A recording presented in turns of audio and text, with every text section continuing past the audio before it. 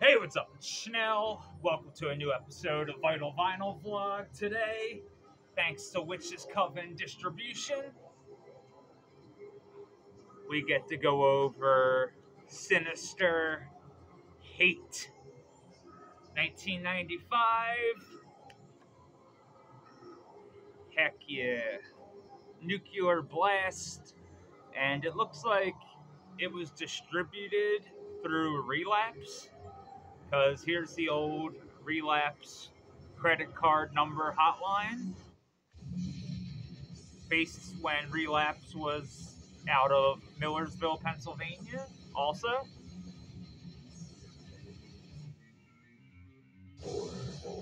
When it comes to Dutch death metal, I love Sinister. Now, Hate is no cross the sticks, but it's just as fucking good. Like, very enjoyable. Straight up death fucking metal. If you like death metal, yeah, it's death metal for fans of, guess what? Death metal.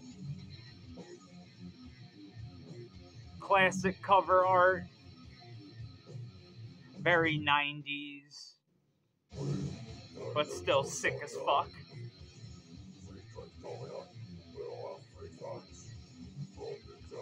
I want to call this number and see what happens. Like, I wonder if it still exists, you know? But, wow. What a monster. 9 tracks of just punishing, yet catchy death metal.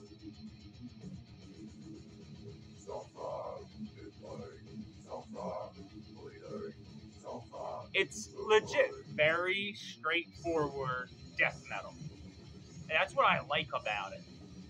Like, they're not reinventing the wheel, they're just working on that wheel, like truing it and making it, you know, like making the spokes tighter. Sinister just has that fucking sound, especially with the production. Like, it's just, you know, like coming from Holland too, it's just, the guitar works phenomenal.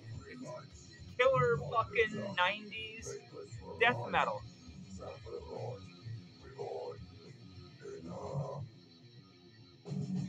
So much good shit on Hate by Sinister. And we have Bart on guitars and bass, AAD on drums, and Mike on vocals. Always liked Mike's vocals, although pretty, again, straightforward. Like, kind of that, like, corpse grinder style. Like, it's not super guttural, but, like, you know, it's low and pronunciation is on the fucking money also, especially considering I'm guessing English is Sinister's second language in 1995, because the lyrics and stuff, like, legit very clear and, like, yeah, like, you know, it's not like, it's not nothing like that. It's just sick. Kind of like Morbid Angel formulas and like Steve Tucker era Morbid Angel. I would say, like, vocally, although that's, you know, obviously a little bit later. So that Dave Vincent Covenant era, like, vocal style, where he started getting a lot deeper. Like, if you go from Mike Browning on Abominations of Desolation, and then I moved my Morbid Angel tapes, so I'm like forgetting where I put them to. Fuck. God damn it. Wait, I can grab an LP real quick. Hold on. I apologize, folks. But we'll grab 2 vinyls. Okay, so Altars of Madness. Dave Vincent has like a more snarly, semi-black metal vocal delivery. Like the whole ghouls attack the church. But like again, vocal patterns, very important. Pronunciation, extremely important. And Morbid Angel, you know, it's very easy to memorize these lyrics. Like, if you don't know the lyrics to Chapel of Ghouls, you're not a Morbid Angel fan. I'm sorry. But when you go later on, you know, with Steve Tucker, I feel like Steve Tucker, he's filling Vincent's shoes, but also, you know, like I said, there's definitely a lot of like other influences from around the world, because back when Altars came out, there wasn't that many death metal bands around. I mean, there was, but not really. So again, this was kind of one of the first to break the mold. You know, there's those arguments. What is the first true death metal record? I mean, I really don't know. Like, because, like, what do you want to consider death metal? Because there's, like, that death metal compilation from, like, fuck. It's a bunch of, like, thrash metal. I know it has Halloween on it, but it's called death metal. And it's a compilation. It's a compilation that doesn't have any, like, real death metal on it. But when Possessed kind of came up with the term, people just ran with it. And that's fine. Because in the end, you got sick promo photos like that.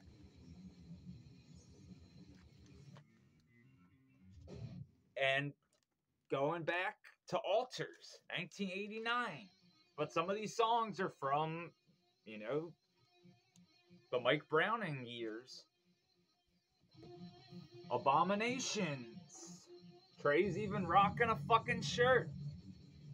Somebody stole Vincent's shirt. Oh my. And Peter's, I don't even know what he's looking at. And we got fucking Richie just, I don't know. I don't know what Richie's thinking. But he's probably like, why am I wearing a leather jacket in Florida? But, nah. One of the best records of all time. But, you know, not everybody was lucky enough to live stateside. I mean, fuck, you were considered a poser in Norway if you liked the second Morbid Angel record. So I could only imagine what those, like, black metal elitists felt about Sinister. They probably hated this. As this is kind of, especially in 1995, although I kind of praised the production, it's a little bit too clean for my personal liking, but that's what's so great about an original tape copy. There's parts on it where the tape hiss is like extra loud, and it just has that extra like wet fucking blanket sound, and it makes it just a little bit heavier. And a lot of people ask me, like, how come you like cassettes more than CDs? And that's pretty much my number one reason, aside from price and the fact, like, I've lost so many CDs from them being stolen, just all sorts of nonsense. But, like, when you have a tape from, like, 1995 that was listened to a lot, like, it gets a little wonky sometimes, and sometimes that sucks. And, you know, you might have to, like, re-spoil the tape or do a little, you know, plastic surgery. But this bad boy just sounds fucking so much heavier based on age. Listen, I know my microphone is boof, but like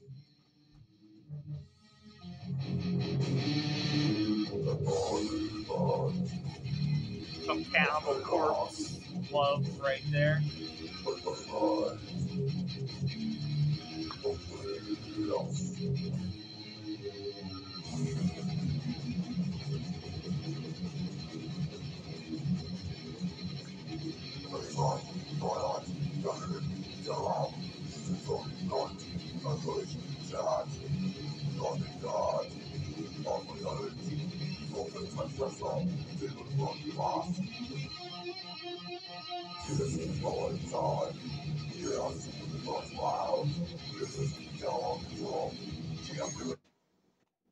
Now again, when it comes to Sinister,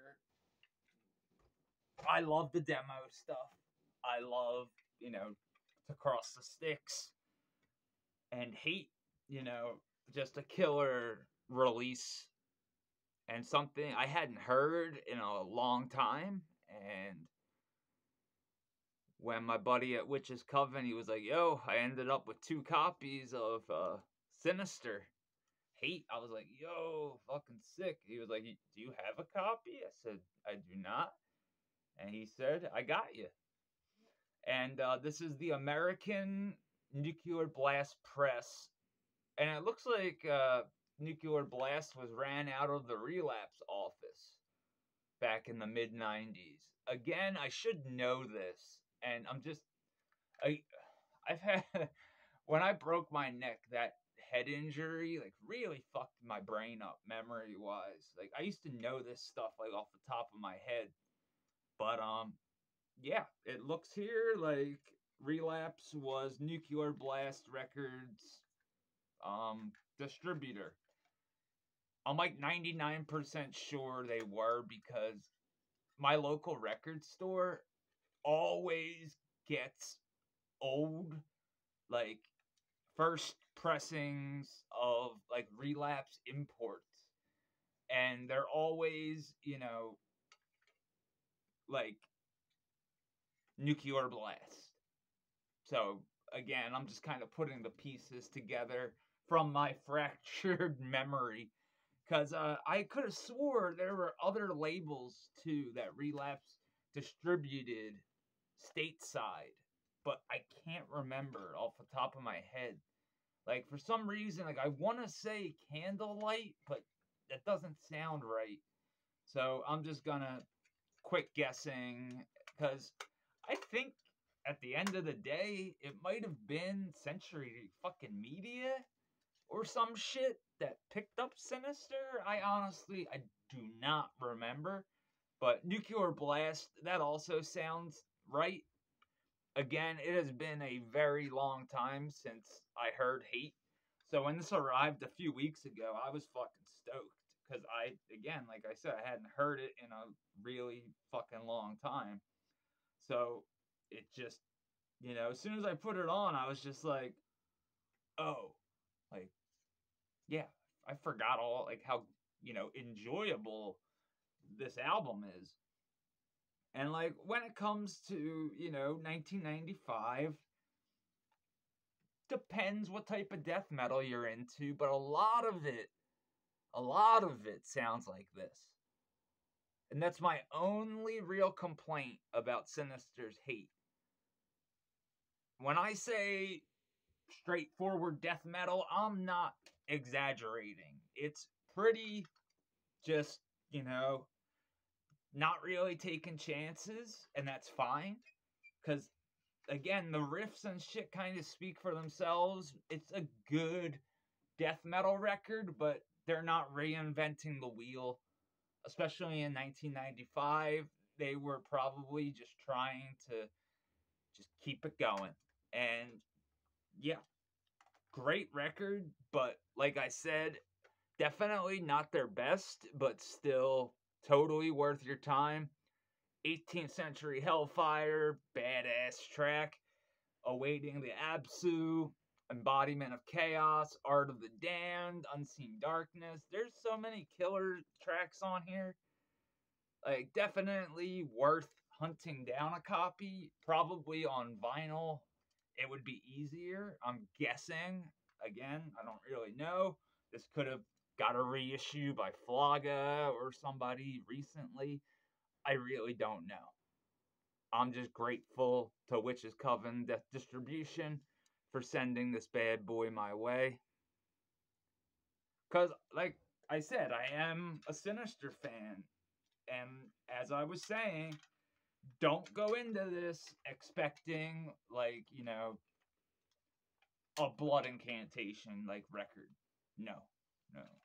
This is something very Dutch, but not really. Like, you know, there's a lot of Dutch death metal that sounds extremely, extremely similar.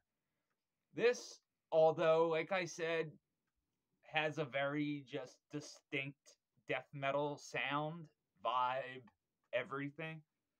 It's a good death metal album.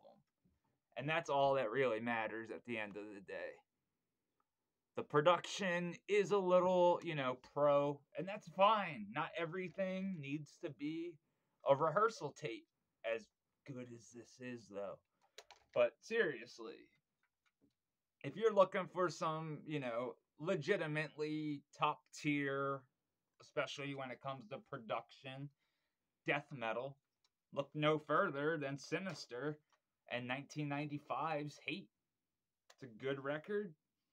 And, you know, 1995, you had, like, Morbid Angel, Domination. Like, there was more industrial stuff being included into death metal. And I don't know if that was to sell records, if bands started just, I don't know, because industrial music in 1995 was pretty popular. And, like, I am a big Nine Inch Nails fan. I mean, if you watch the channel, you fucking know. So, like, especially Broken, for example. This was originally, I think it was 92 or 93 it was. No, 1992 Broken was. There's the date. I think the release date might have been, no, 1992. October 5th. Sick. But, yeah. You know, a lot of bands were, like, adding outside elements to their, you know, music and shit. Godflesh had been doing it since day one. So they were kind of, I wouldn't say set, but I know Godflesh definitely, you know, before sadly taking a hiatus, but then coming back with some of their best material, like A World Lit Only by Fire, Post Self, etc. Not many bands come back and do a comeback album and have it even be remotely good, let alone one of their best recordings ever. Godflesh did it. So it's totally possible. But with Sinister, yeah, you know, like I said, very straightforward, yet it's good. But if you're looking for, you know, like something along the lines of just, for example, even pathologist, necrophagist, like I'm just throwing two opposite ends of the spectrum here. This isn't for you. But like if you're listening to a lot of like Deicide, Serpents of the Light, Once Upon the Cross, Morbid Angel, Covenant, Cannibal Corpse. Yeah. I would say more Monstrosity, because definitely reminds me more like Corpse Grinder vocally. But at the end of the day, fucking A. Sinister, Hate. Hailing from Holland. This is a classic. Nuclear Blast Records, distributed stateside by Relapse, out of Millersville, Pennsylvania. Back in the good old days of 1995. I think I was in 5th grade in 95. Yes, I was. I was in 5th grade. But, as always, thanks for watching. You fucking rule. Daily Classic goes to Sinister with Hate. And again, thank you to Witch's Coven Distribution for sending this bad boy my way. Now, to get to Cross the Styx. And, yes. But for now, I'm happy with having Hate in my life. So, thanks for watching as always, you fucking rule. Hails. And I've been doing these videos in advance because I have a very busy week coming up. So, just trying to get you folks your content, and yeah. I love y'all. Have a good one.